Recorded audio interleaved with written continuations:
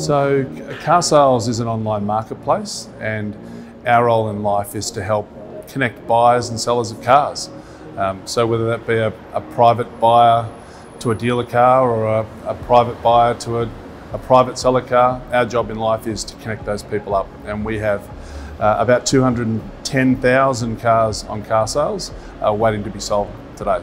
So we make money from a number of different sources outside of just buying and selling cars. So we have businesses support that marketplace. So we have a vehicle inspection business that will inspect cars to make sure that they are as they've been described and give consumers confidence or dealers confidence in buying and selling those cars.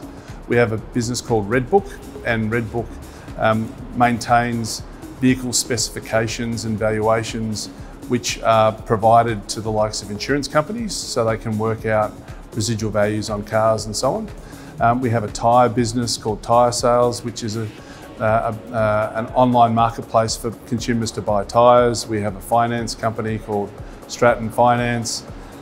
We have other data parts of our business as well that support the marketplace that we're in. So it's quite a diverse range of products and services, even outside of it, just the core buying and selling of cars. My background, I've actually been at car sales now for 12 years. When I started at car sales, we were operating out of a little shop front in Oakley, in a suburb of Melbourne. There was about 60 of us, and I started at car sales as the Chief Financial Officer. And I was a CFO for 7 years. And then in 2014, I moved into the role of Chief Operating Officer. And today I'm the Chief Executive Officer. So when I started, there was about 60 of us, and now there's about 1,200 of us, and we're in a number of different countries. So seen a lot change and a lot grow. But personally, I've been in the advertising industry since about 2002.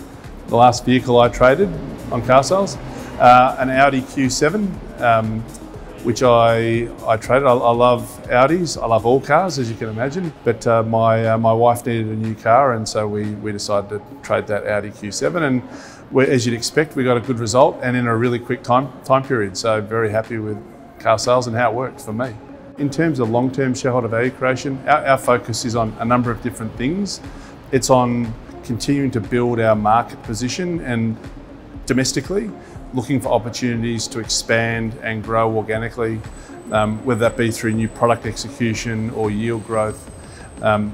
Secondly, we're focused on building out adjacency opportunities, so opportunities that we have to deepen or extend our core business. For instance, the inspection business I mentioned, or the data businesses and so on. What we're trying to do is then take our core business, take those adjacent market businesses that we've created and push them into high growth international global markets. So markets where we can leverage our capability and technology and grow something quite special in offshore markets and effectively replicate car sales, but on hopefully a bigger scale. The one area that we actually stay focused on, and we stay focused on it because the risk of disruption. Technology is changing constantly, the market is changing constantly, and as an organisation we have to be paranoid and stay on top of those changes and ensure that we're in a strong position so that when those changes come, we're able to meet the market.